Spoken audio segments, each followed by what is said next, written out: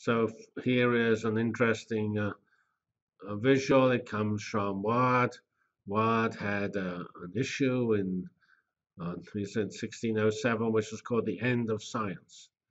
And basically, this issue discussed the point that the big data revolution is changing science. So it's not really the end of science, it's just the start of a new science done with a new methodology, which is data oriented rather than theory oriented, or more precisely hypothesis oriented. The traditional way you analyze data was to state an hypothesis, then you asked if that hypothesis was true. This is how you were taught to do experimental science.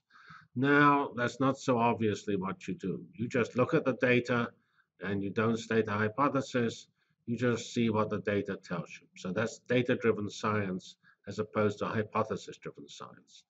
So the end of science here is the end of hypothesis-driven and/or theoretical science. That's of course not, it's not really ended, it's just not the only game in town. So let's discuss this a little bit. So there are now 4 paradigms identified, or paradigms or methodologies of doing scientific research. The traditional ones were theory and experiment, where experiment is driven by hypotheses. And the trivial example is Newton, who looked at apples falling, and that helped him to design his theory of mechanics.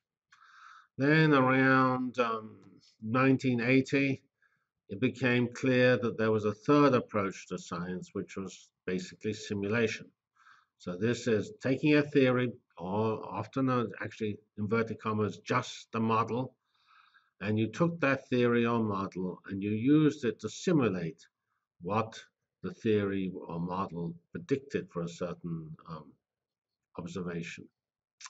So that's the so-called computational science, or the third paradigm of scientific research. The fourth paradigm, which was identified most clearly by this online book from Microsoft with the URL here, the so-called fourth paradigm book called Data-Intensive Scientific Discovery.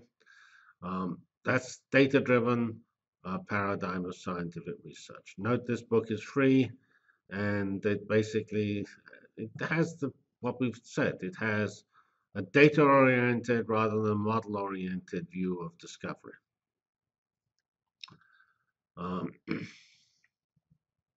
So here's an interesting comment, namely around 1990, I said this method 3 became known actually before that, but it became particularly prevalent around 1990 because there was a big initiative started based on its importance to build supercomputers and things like that.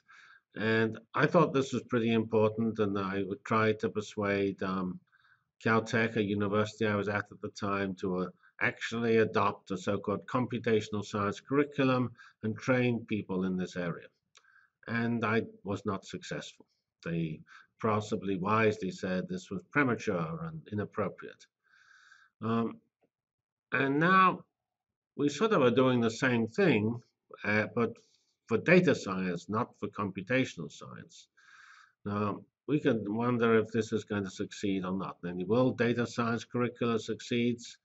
And I just note here that there is a difference between data science and computational science, and that is the number of jobs. The number of jobs, as we've discussed in data science, is pretty large. McKinsey tells us there's 190,000 nerds and 1.5 million more general people needed by 2018. So given the number of jobs, it is reasonably interesting to ask whether we shouldn't directly train people, get people with degrees in data science rather than degrees in physics or chemistry or computer science. Maybe degrees in data science are good. There's an alternative, which is to give people degrees in computer science with a specialization in data, or degrees in physics with a specialization in data. This type of choice is not quite clear, and I do not know how it will emerge, but I think the case for data science is stronger than for computational science, just because of the number of jobs, and that's sort of why maybe you're at this class.